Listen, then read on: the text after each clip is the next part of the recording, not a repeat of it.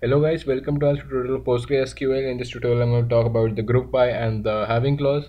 So the group by clause is basically used for the grouping of a data, or it basically combines the columns of our table which have the same value.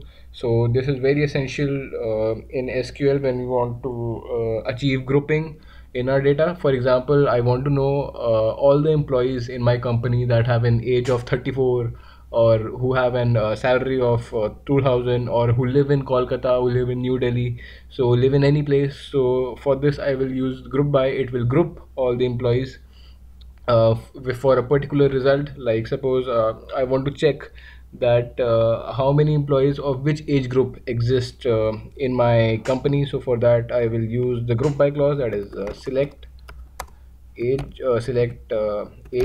and then count star to count the distinct from company group by age.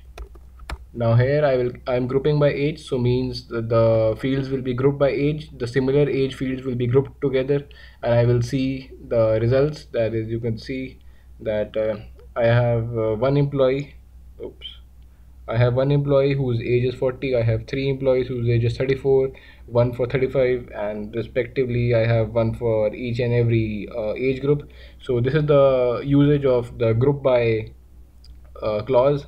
So as you could see, the group by basically groups the data. Now suppose I want to check for the employees of different states, or from which place they belong to. I will run the following query: select address, group by address. So now you would be able to see that I have one employee in Chennai, I have one employee in Bangalore, two in Kolkata, and you could see respectively I have two employees, and two in Mumbai and two in Delhi.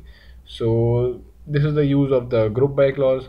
Now with this we could have the having clause. Having clause is just remember, having clause cannot be inserted or cannot be achieved by without group by clause.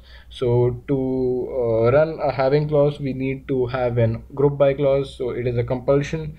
And moreover, having clause is only run on aggregate operators, that is the minimum, maximum, and the sum operator.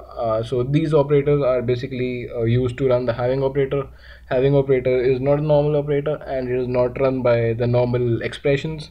So you need to have an aggregate operator for having, and you need to have a group by clause to run a having clause. So you can see that I will have having uh, maximum salary greater than 2000. So you would see that it runs now. So you could see this, whose salary is greater than 2000, maximum salary is greater than 2000. I get those results. So this is the use of having clause. So thank you for watching this tutorial. Subscribe for more and stay tuned.